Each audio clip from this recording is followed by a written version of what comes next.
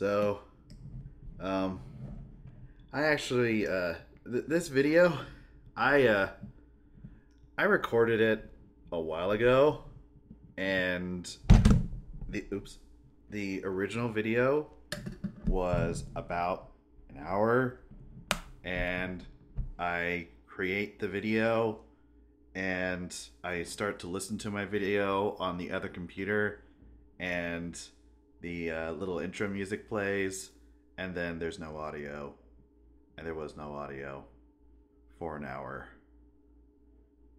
So that was a blow. That was a real blow. I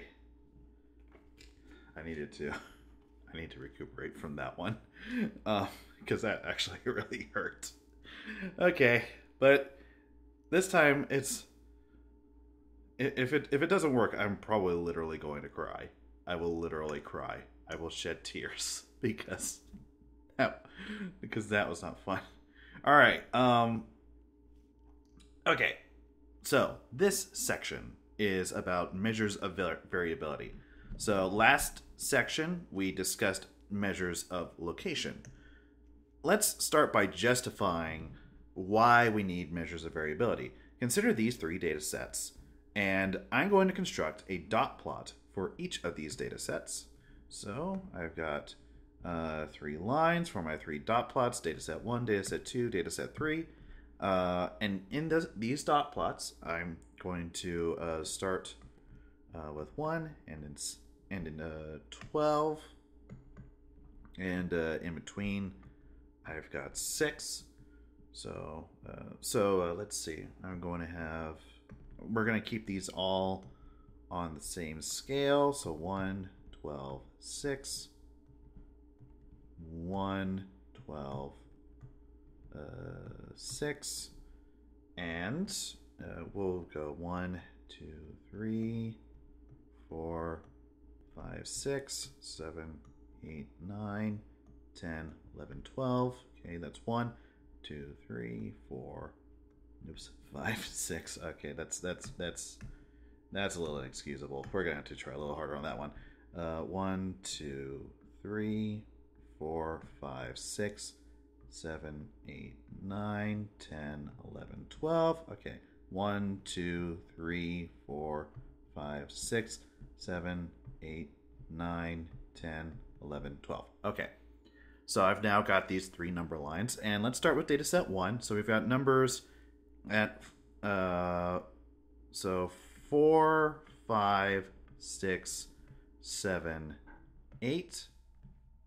And then we've got one at 2, 5, 6, 7, 10. And then finally we have 1, 3, 6, 9, 9, and then 11.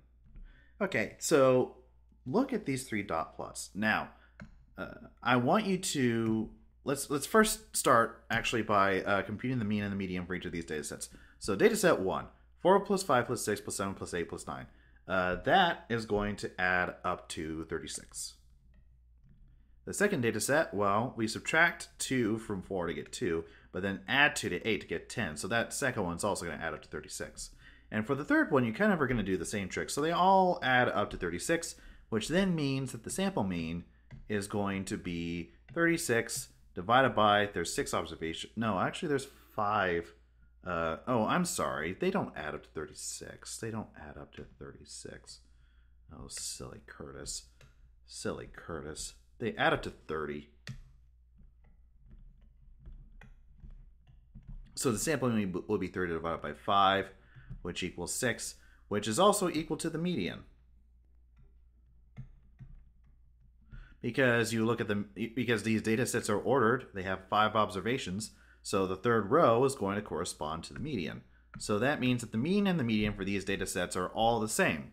And yet, let's suppose now that I were to tell you that this was the waiting time for the train.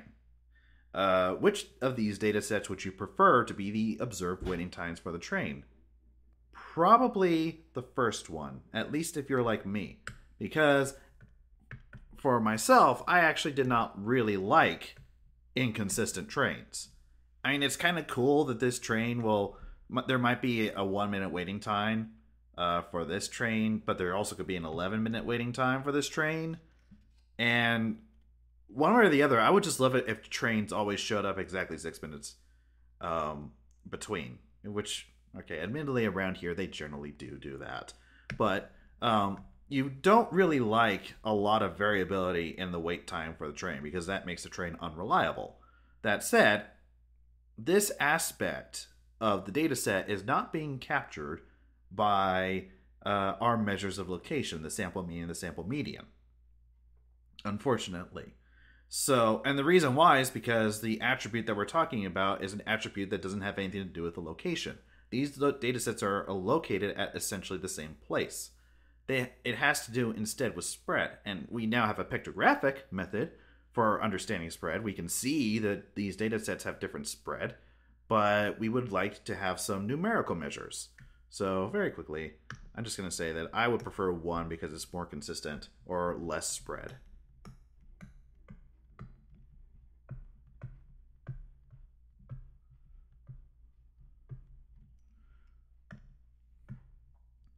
Okay.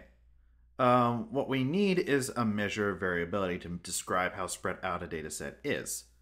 How could we possibly do that? Well, we might start by examining deviations, where we look at xi and subtract out the sample mean, and if we were to add these up together, this might give us a measure for how spread out the data set is. But here's the thing, though, when we try that. We're going to sum up from I equals 1 to n. No, that should be a 1. So from I equals 1 to n, xi minus x bar. And this is a sum. Sums are linear, which means that I can now break up this sum into 2 sums and say that this is going to be a sum from I equals 1 to n xi minus the sum from I equals 1 to n x bar. But here's the thing about that latter sum. See, this is actually adding up a constant n times. And you probably remember from 2nd grade what it means to add up the same number n times. You end up with multiplication.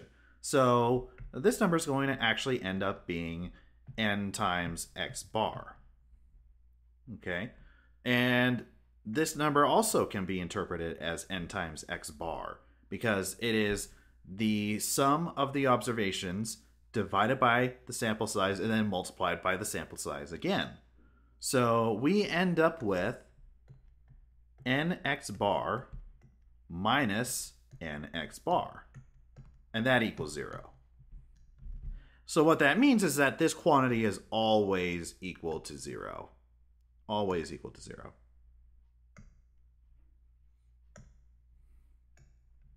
I think I found a dead spot on my screen.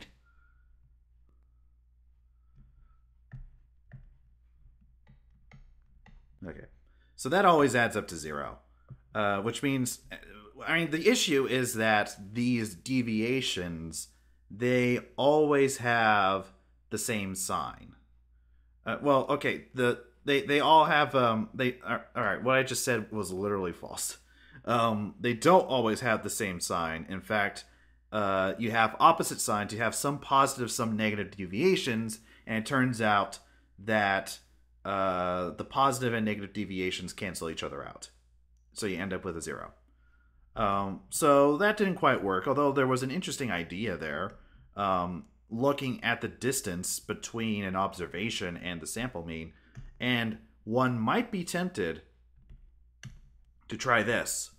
Replace the parentheses with absolute values. So you end up adding up the absolute value of xi minus x bar, and now you don't have that issue of negatives and positives canceling each other out because everything will be positive, and you'll end up with a positive number. And that makes sense.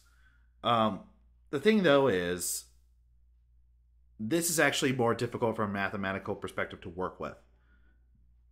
And the reason why is because it's involving absolute values, and absolute values are not differentiable.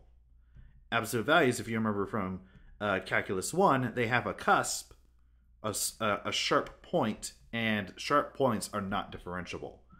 Compare that instead to, so this is like the absolute value of x. Compare that instead with the function x squared. That should work. I mean, that has the nice feature of being differentiable. So what actually statisticians end up doing is they say we should add up the sum from I equals 1 to n xi minus x bar squared. And this quantity is known as the sum of squared errors. Xi minus x bar, a term that statisticians like to use for that, is the error. And we're adding up the squared errors. And there is, in fact, an interpretation for the square part, which is maybe you remember. This is how I like to think of it. I think that this formula kind of rhymes with x1 minus x2 squared plus y1 minus y2. Do you remember that? Do you remember that from geometry class? If you take the square root of this quantity, you end up with the distance formula for Euclidean distance, for Euclidean geometry. And it actually kind of rhymes with that sum that I've shown up above. So, and in fact, there is a very deep connection between the sum of squared errors and Euclidean geometry. But this quantity, to me, that seems like an appropriate way to think about distance. And if we were to average this by saying like this is 1 over n, we would have an average squared distance. Now, that's actually a good idea, but there's a better idea, which is to divide instead of by n minus 1. Now, that might strike you as a little bit odd. Why is it that we're dividing by n minus 1? There's a few reasons for that, some of which we'll talk about later in maybe chapter 6. But n minus 1, there's actually a term for this quantity, and it's known in this context as the degrees of freedom.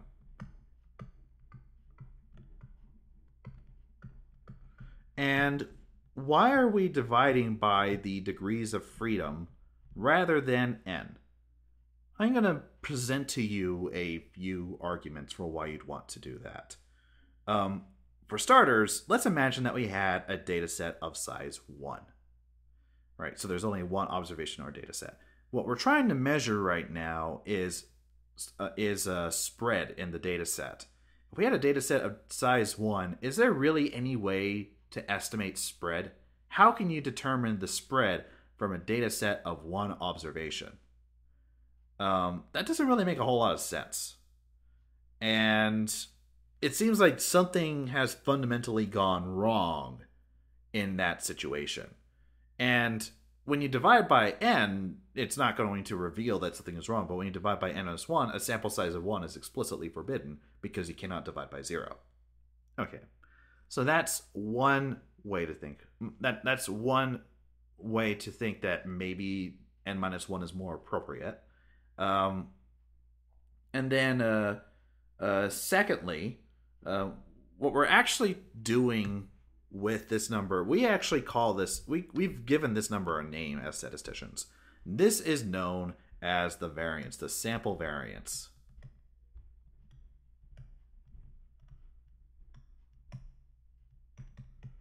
Now, maybe you recall from previous sections my saying that there is a sample mean and you can actually talk about a population mean. And there's a sample median and you could talk about a population median. And there is a sense in which the sample mean estimates the population mean and the sample median estimates the population median.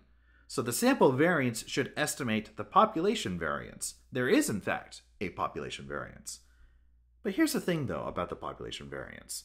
Our estimator, if we were to divide by n, would have a tendency to be too small.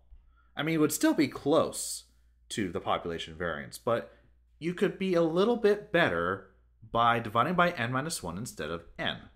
If you were to divide by n, you'd actually be a little too small. So we should divide by n minus 1 instead. There's a term called biasness that we will discuss more in chapter 6. But long story short, it turns out that when you divide by n minus 1, you have an unbiased estimator for the population variance. Whereas if you divide by n, there is a very small bias. Now, that said, you can still divide by n and have a reasonable estimator. It just will have that bias problem. The bias gets really small as you increase the sample size, but it is still there. So why not just get rid of it? So these are some potential arguments for why you should be dividing by n minus 1. And later on in that chapter, we will actually, I may actually show that if you compute the expected value and you divide by n minus 1, you get the sample variance. But we're a long ways off from that. So accept it that you pretty much have to divide by n minus 1 instead of n, although it is still reasonable to think of this as like an average squared distance. Oh yes, another argument for why you should be dividing by n minus 1. When you compute the variance, there's something you have to do first.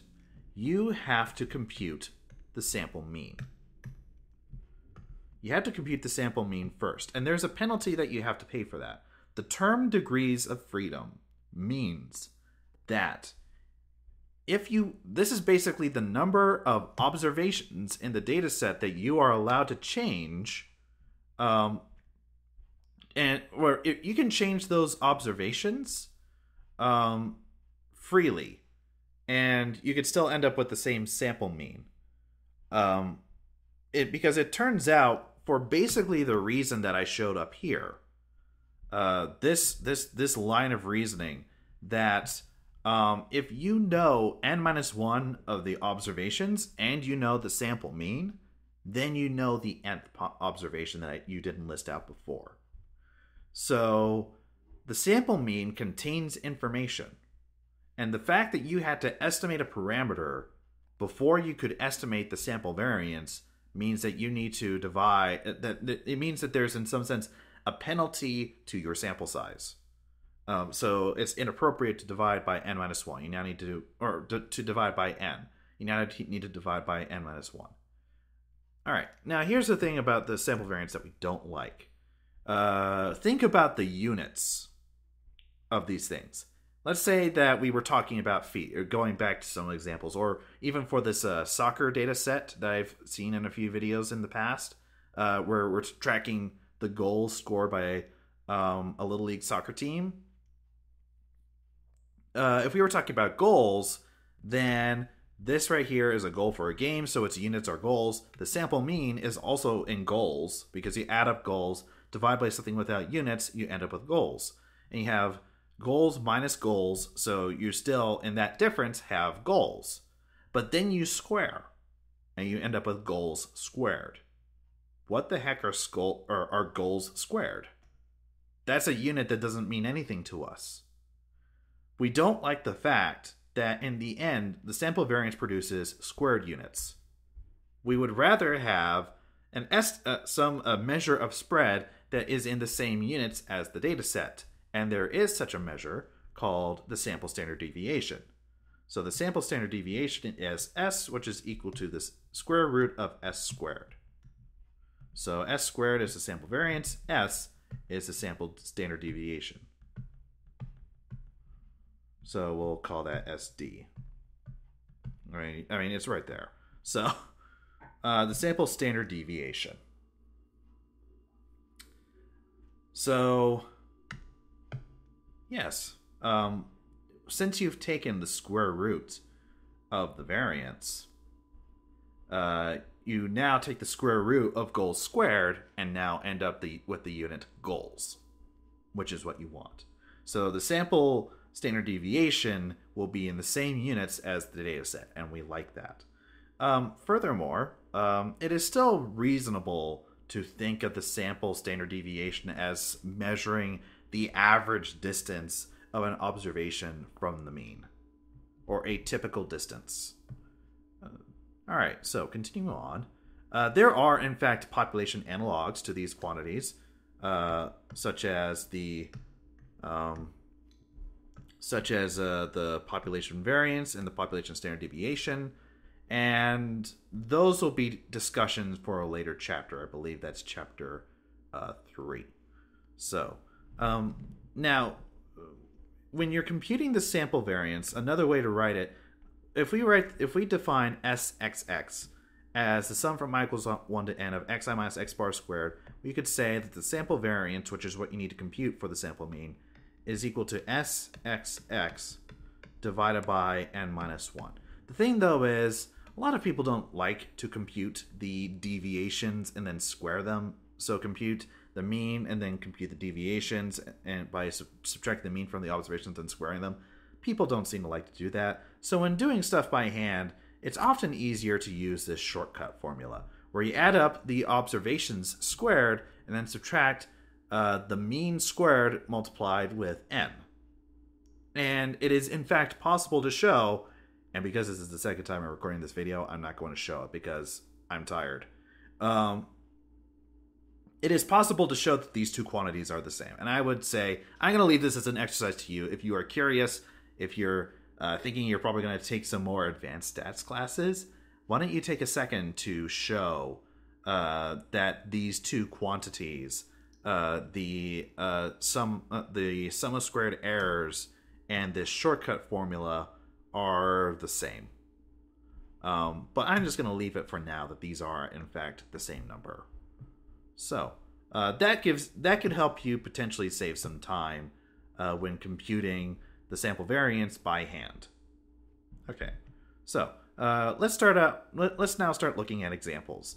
In example 14, we're going to compute the sample variance and sample standard deviation of the soccer game scores. So here are the scores listed out again. Length is an R function.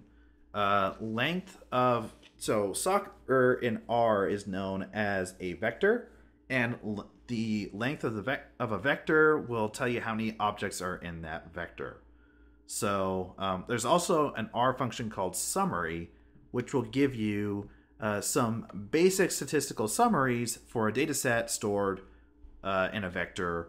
Or actually, summary will give you some basic statistical information about lots of things. But that we're going to leave that for the R lab. For now, it's just giving us some basic statistics for a vector. And I'm now going to compute the sample variance of this data set. Okay, so I like to create a table when computing this by hand. If you don't want to watch me compute this by hand, because it is kind of a tedious calculation. If you don't want to watch it, this is a part that you can skip over. All right, anyway. So we have 12 observations in our data set. So I'm going to start numbering off 1, 2, 3, 4, 5, 6, just to track the observations. 7, 8, 9, 10, 11, 12. Okay. We have an observation, and we have an observation. Hold on. In another dead spot. We have an observation squared. Okay, so observations in our data set. We had 9, 6, 5, 5, 5, 6, 2, 8, 3, 4, 8, 1. And then we're going to square each of these observations. So we'll get 81, 36, 25, 3 times, 36, 4, 64, 9, 16, 64, and 1. Okay. if you're also like you kind of want to work on this by hand a little bit, but you don't want to completely trivialize the problem by going to R and asking for the variance and standard deviation, because it'll just give it to you. Maybe this would be something to work on in Excel, because what I'm basically doing is being a human Excel spreadsheet. At the very bottom, I'm going to sum up these two columns. The first column sums up to 62, and the second column, consisting of squares, sums up to 386. So now I want to compute the sum of squared errors, and that's SXX, and we have our shortcut formula for computing that. That's going to be 386, which is the sum of the squares of the observations, minus 12, which is the sample size, times the mean. All right, we need to compute the mean. So the mean is going to be the sum of the observations, which is 62, divided by 12. So in this parentheses, I'm going to put 62 over 12 and square it. And you plug it into a calculator, and the number that you get for the sum of squared errors is 197 divided by 3. Which is, as a decimal number, 65.6, where the 6 is repeating. So the sample variance will be the sum of squared errors divided by, as a reminder, the sample size minus 1, which is going to be 65.6 divided by 12 minus 1, which is 11, which is equal to 5.96, where the 96 itself is repeating. Now, this is nice, but the thing is, the sample variance is in the units of the sample variance is goal squared. We don't like that. We want to compute the standard deviation too, because that's a more interpretable number. So the standard deviation is going to be the square root of the variance, which is going to be about 2.443, running to 3 decimal places. So you can think of this as your daughter's soccer team is varying around their average score of about 5 points, but they're deviating from that by about 2 points. So on average, they'll be about 2 points away. Okay. All right. So in R, the functions that are responsible for computing these quantities are var and SD. R computes the variance, and SD computes the standard deviation. So var of the soccer data set is basically what I wrote down, and the standard deviation is basically the same thing too. All right, so the sample mean, so for the sample variance, we actually have some nice properties that also translate into properties for the standard deviation. Actually, before I continue on, I'm going to double check, because this scares me. Okay. Everything is good. I'm scared. Okay. So, some basic properties. Let's suppose, in this proposition, let's suppose that we take our data set and then we shift everything by a constant to produce a new data set that's shifted by a constant. It turns out that the sample variance for the new data set will be the same as the sample variance for the old data set where you didn't shift. That's a good thing. What that means is basically this is, in fact, a measure of spread. If it wasn't a measure of spread, well, basically, if this was not the case, if the sample variance changed by shifting the data, then it doesn't seem really fair to call it a measure of spread, because it's also capturing location too. But the fact that you don't have to, the fact that it doesn't care about the location, or in a way, it doesn't actually care about the mean, because, and you can think of that as because it subtracts the mean out from the data set. The fact that it doesn't care means that it is in fact a bona fide measure of spread and not measuring something else along with it. The second proposition says that the variance, if you were to rescale your data set by C, the variance will scale by C squared, and the standard deviation will scale by the absolute value of C. So the standard deviation is always going to be positive, the variance will always be positive. So when you rescale the data set, it's not going to whether you multiply by a positive or a negative number doesn't actually matter. And also it tells you that if like you can think of this as saying something about unit conversions, because remember that unit conversions generally are multiplicative operations. If you wanted to change the units of the standard deviation, you could do so by just multiplying the original standard deviation by whatever unit conversion formula you have. And also this is basically telling us what I was saying before, that the variance is in units squared, but the standard deviation is in just the same units as the data set.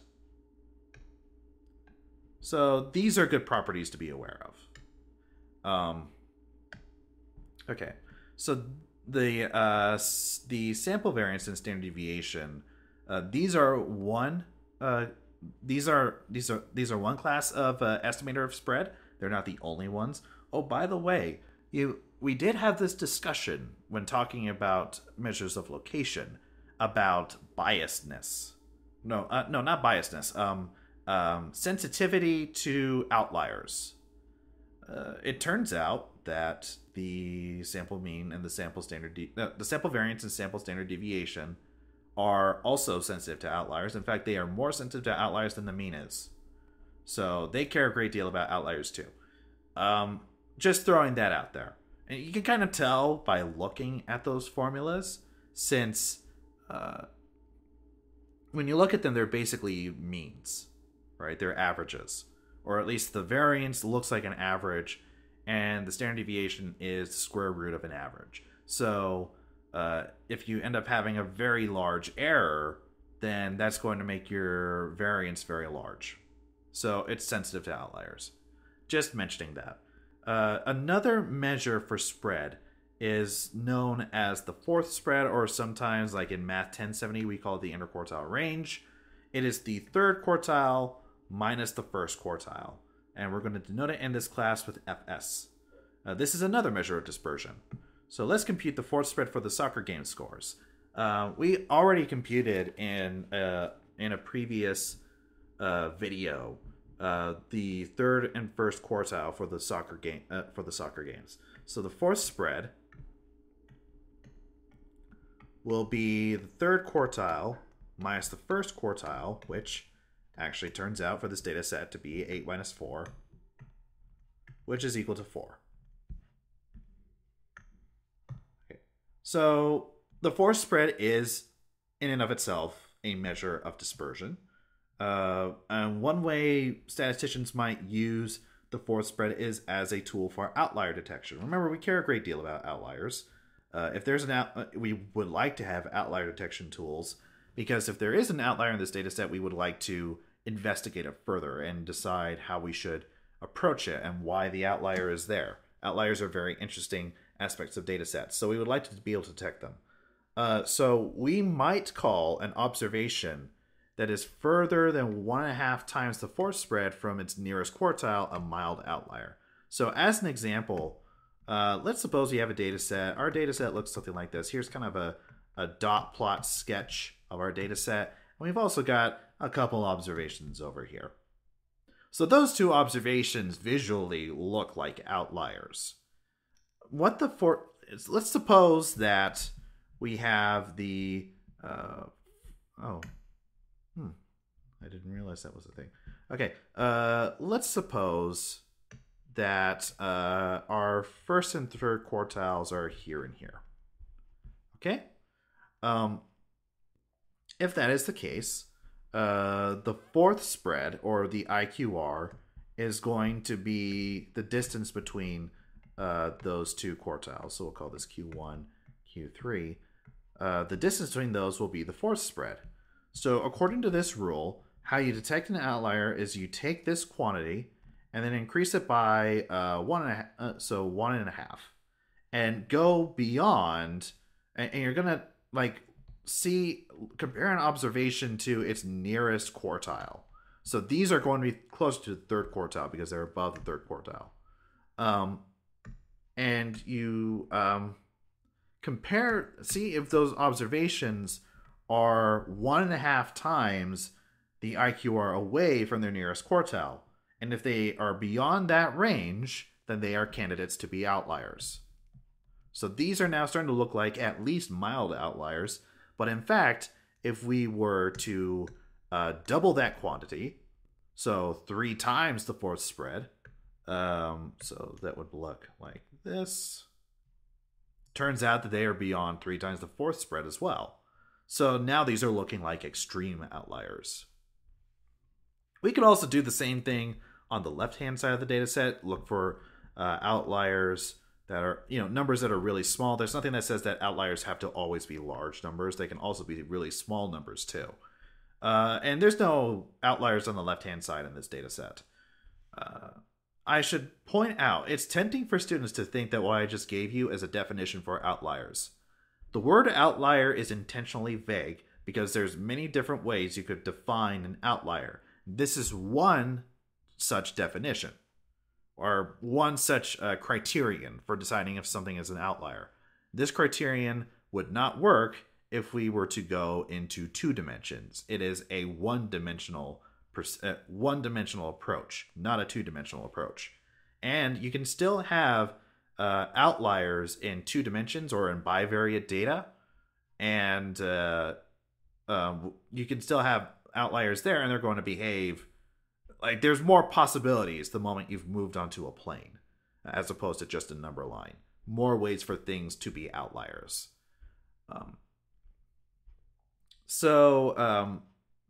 I'm hesitant to just let students think that this is what an outlier is. There's actually different ways to think about outliers. We could come up with different definitions based off of our problem and how we want to approach it. So we could choose a procedure that is tailored to our problem to define outliers so that it's most useful to us. So this is what we're using in this class, but it is far from like what we'd always use. Okay, and it is not really the definition of an outlier. We would just say that an outlier is a point that seems unusual to the other points, that seems to be distant in some way from the other points, or it doesn't seem to follow the same pattern as the rest of the data. Okay, so moving on into example 16, use the fourth spread to detect outliers in soccer game scores. What is the minimum score needed for a data point to be a mild outlier or an extreme outlier? So the fourth spread, as you may recall from above, was 4. So 1.5, I don't want that color. All right, so 1.5 times the fourth spread is going to be 4 times 1.5, which is going to be 6. And 3 times the fourth spread is going to be 12.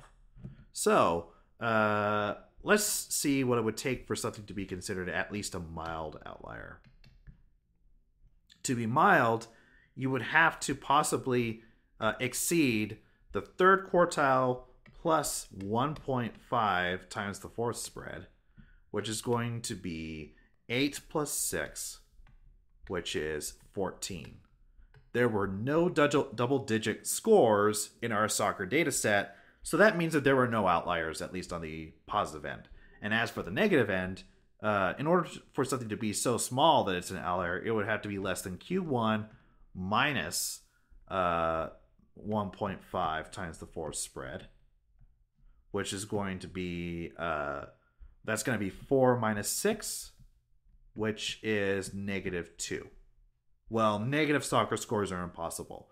So there's not going to be any mild outliers on the left-hand side, which means that there are no outliers in this data set. Now that's it. Let's go ahead and continue on, just for fun. Let's see what it would take for something to be an extreme outlier. To be an extreme outlier, you would have to exceed Q3 plus 3FS, which is 8 plus 12, which is 20. So in other words, the other team didn't show up. To be on the left-hand side, to be an outlier on the left-hand side, you have to be less than Q1 minus 3FS, which is 4 minus 12, which is negative 8. And no way that's going to happen. So there are no outliers in our data set.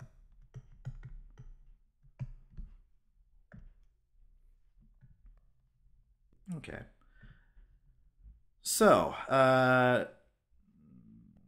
there is another visualization method that I would like to discuss that we weren't able to discuss in section 2. The reason why is because this is a box plot, and box plots require the 5-number summary, which is the minimum, max. So the 5-number summary is the minimum, maximum, median, first, and third quartiles. So you need to have that in order to be able to compute a box plot and create a box plot. That's why we didn't talk about it before, because we hadn't actually talked about those things. So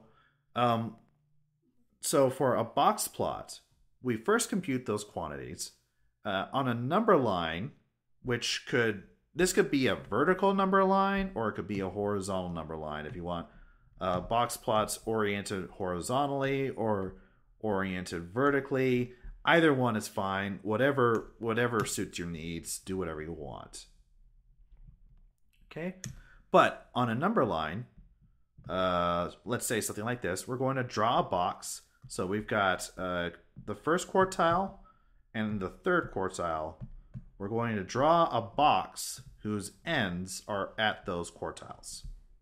We're also going to draw a line in that box corresponding to the location of the median. We will then draw what are known as whiskers that extend out to the maximum and to the minimum. So the whiskers will extend out to the extrema of the data set. And that's a box plot. Now, I should point out that R does not draw box plots this way by default. R does something different. R will actually try to detect outliers, and it will draw the whiskers out to the observations that are not outliers. So the largest observation that is not an outlier and the smallest observation that is not an outlier.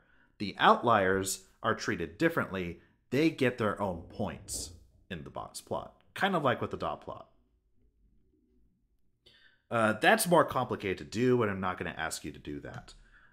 Using just the 5-number summary and extending out to the maxima is fine for me.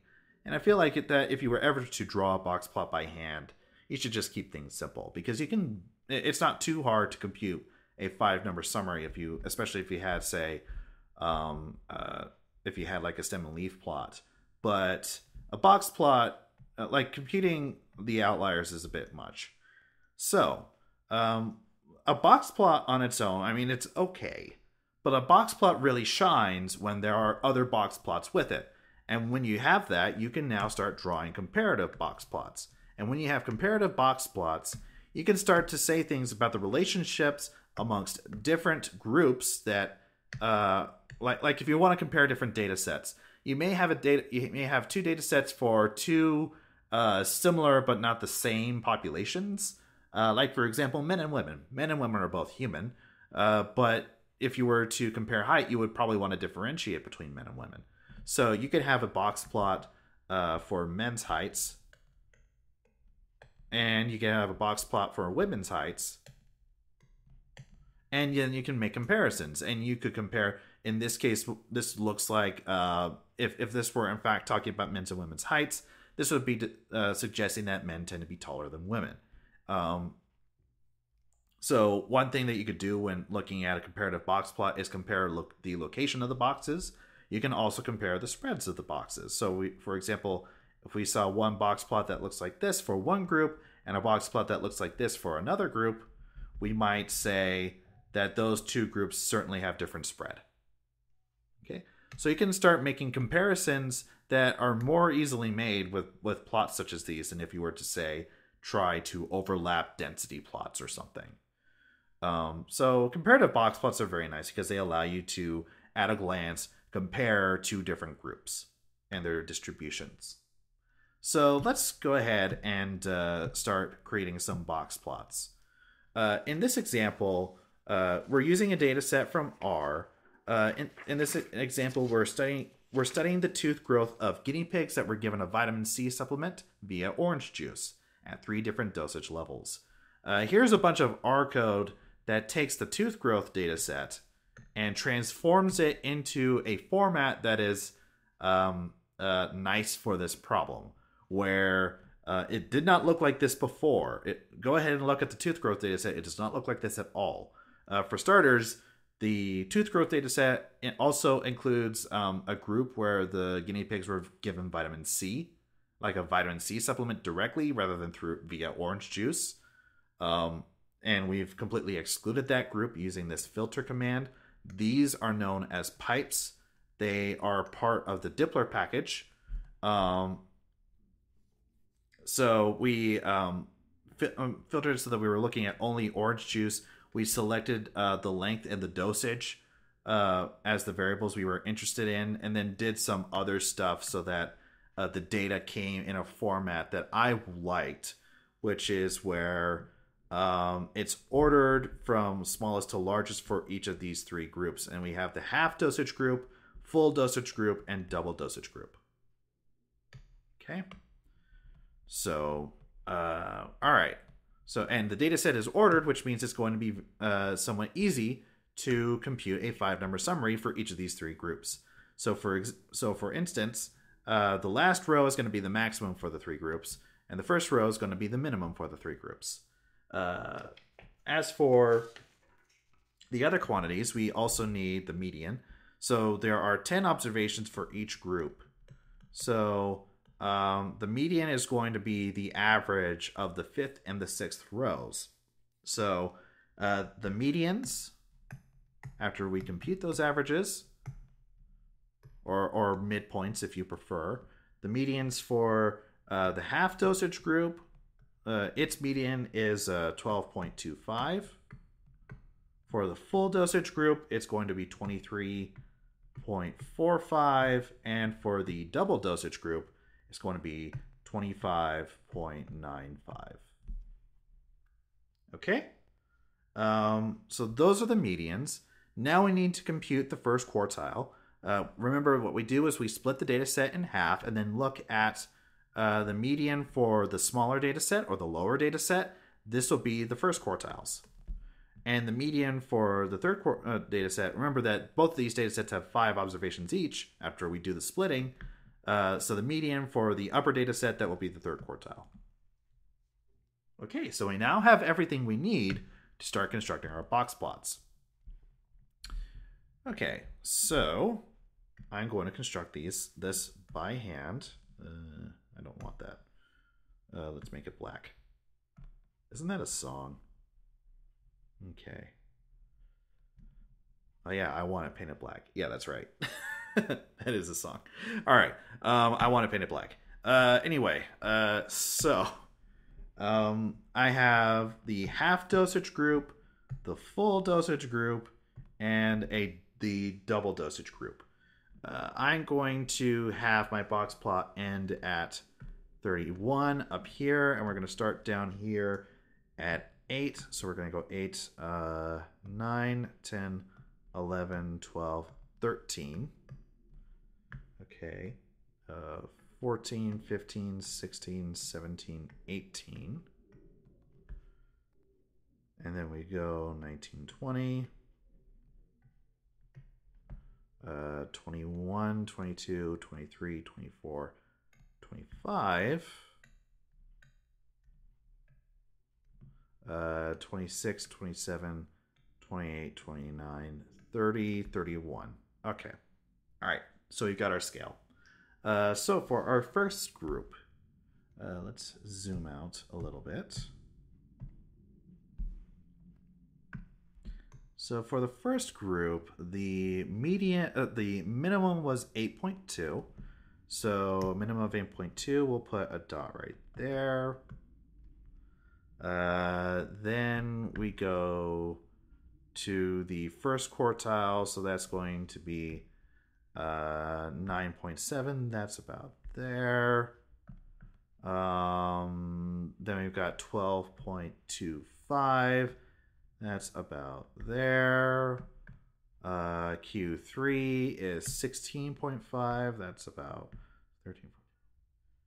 That's about there. And finally, the maximum is 21.5. 22.5. So that is going to be about there. Okay. So then we have a box, the median, and the whiskers. All right, so there's our first box plot. All right, so now for full dosage. Scrolling up a little bit. So for full dosage, the minimum is at 14.5, which is about there. Then we have a quartile at 20, which is about there. The median's at 23.45, so that's about there. Q3 is at 25.8, so that's about there. And then the maximum is at 27.3, so that's about there. Okay, so draw the box and the line for the median, and draw out the whiskers. Okay, and finally for the double dosage group, the minimum is at 22.5, which is about there. The first quartile is at 24.5, which is about there. The median is at 25.95, which is about there. The third quartile is at 27.3, which is about there. And the maximum is at 30.9, which is about there. So draw the box, draw the line for the median, extend out the whiskers, and there we go. All right, and now we have a box plot, a comparative box plot. And what can we see? We can see that, in fact, increasing the dosage does seem to increase the tooth growth length. We also see that there's much more spread in the half and full dose than there is for the double dose, which is an interesting fact. All right, so moving on, there is an R function called boxplot that can construct these box plots for you. This is largely in agreement with what we drew. And as a reminder, R doesn't by default produce box plots in the way that I just described, where it draws whiskers out to the minimum and the maximum. It does something a little bit different, where it will draw it out to the largest and smallest observations that are not outliers, and then draw the outliers as their own individual points. Okay, there's actually one more visualization that's similar to a box plot that I would like to discuss. I didn't discuss it in the lecture notes because you can't really draw it by hand. But I've got a computer in front of me. Okay, very quickly. Okay, everything seems to be fine. Okay, so you can't really draw it by hand because... Uh-oh, what was that?